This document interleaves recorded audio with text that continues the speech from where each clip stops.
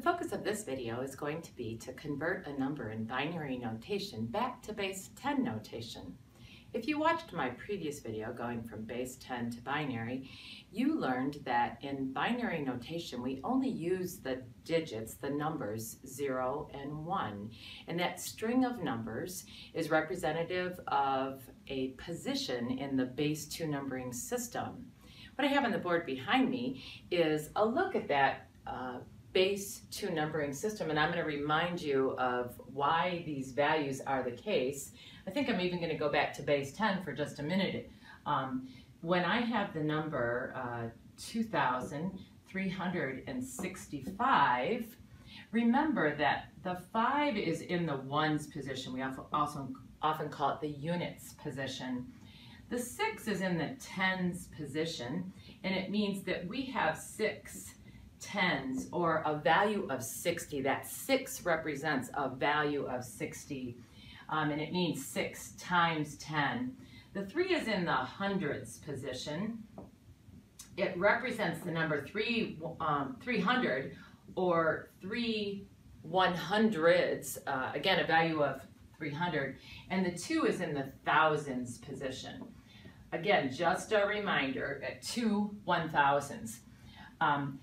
Each time you move to the left, you go from a base of 10 to a bigger exponent, or increase a factor of 10. The next position is 100, which is 10 to the second power, the hundreds position.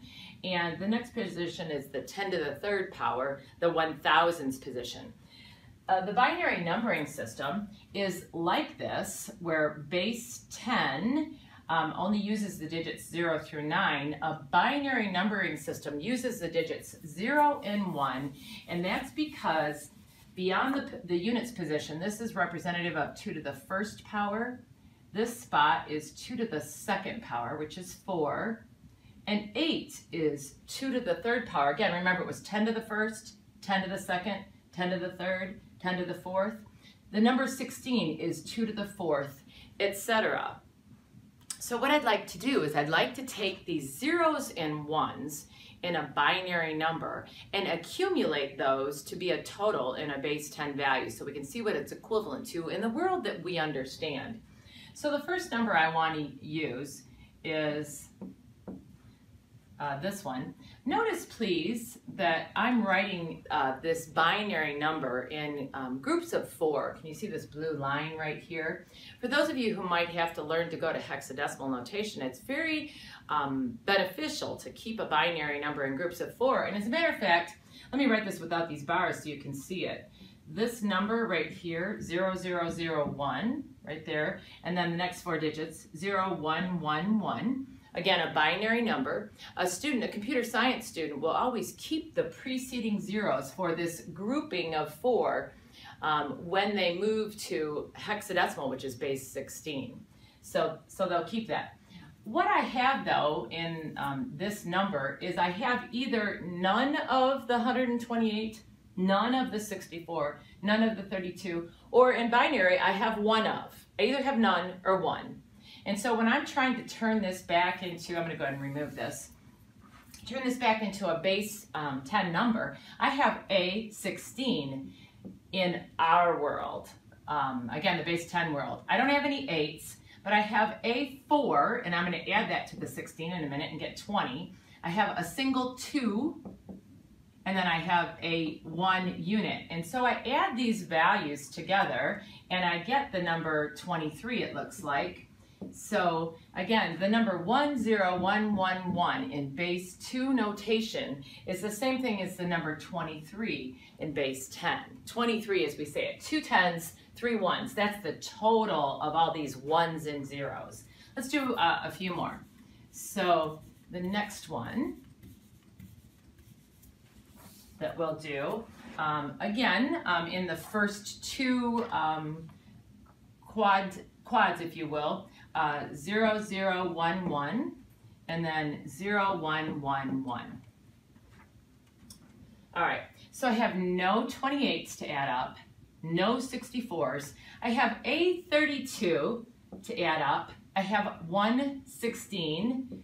I don't have any 8s. I have a 4, a 2, and a 1. And I add up all those numbers together, and I get a total of 52. So again, that's it. To convert from binary back to base 10, I have to accumulate either the fact that I have one of them or I don't have any of them, and I take their place value.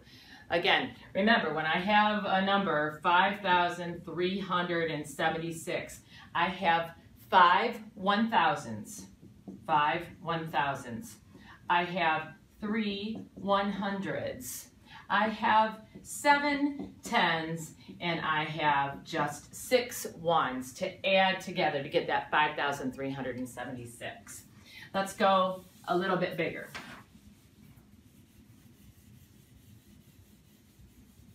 So let's go with 1 0 0 1 0 1 0 0. And again, add up those one of what I have. So I have a 128, no 64s, no 32s, but I have a 16. And finally, I just have a 4, one single 4. Those two add up to be 20, add that to 128. I have the number 148. Let's go into the next 4 positions. So look, please remember that the position value in binary notation, you just take the preceding value and multiply by 2. So 2 times 2 is 4, 4 times 2 is 8, 8 times 2 is 16. Way up here, 128 times 2 is 256. This times 2 is 512. Remember, they are 2's to a power, though. Just remember that. The last number I want to do, and then I want to take this to octal, just so you can really see its strength. The number that I'd like to do, 1 0 1 0. 1 1 1 1. 0 0 1 0. Remember, that's how we say it in binary notation. And if that was written, I'd have a subscript of 2 to tell the reader that that's a base 2 number. That's not something like, you know, some number of trillions. So I have a 2,048, just one of them. I don't have any 1,024s.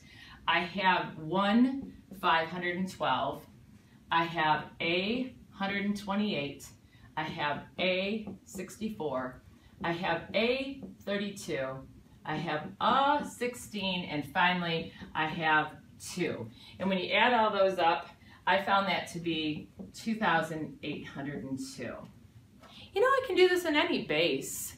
Octal is another commonly used base, a base of 8. And in the octal numbering system, we use the digits 0 through 7. Again, base 10, 0 through 9, so anything below the 10. Base 8, 0 through 7. So if I gave you, and see where you could go with this, because then you could go into hex, which is base 16. If I gave you the number 2, 5, 6, 3, and I put a little subscript there and said that the base is 8, again, notice I don't have any digits here that are 8 or larger, because I can't in a base 8. It's got to be 7 or less, between 0 and 7. This is still, in any numbering system, in any base system, this is still the units position. But in a base 8 system, this is the 8 to the first power spot. And this is the 8 to the second power spot. And this is the 8 to the third power spot. And so I have 2 of these 8 to the thirds. So now it's not just one of or none of. It's 2 of those. And then 5 of the 8 to the seconds power, and 6 of the 8 to the first power, and then finally 3 units. I'm going to take my calculator really quickly and do these calculations. So 2 times 8 to the third is, that position represents 1,024. Here, 8 squared is just the number 64. So I have 5 times 64 is 320. Now these are going back to our world, the base 10 world. 6 times 8 is 48.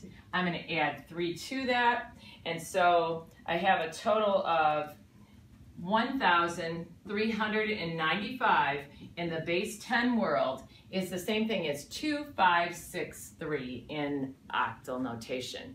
You might be able to go into any base. Again, base 16 is the most commonly used after this, but you could do base 7, base 11, etc.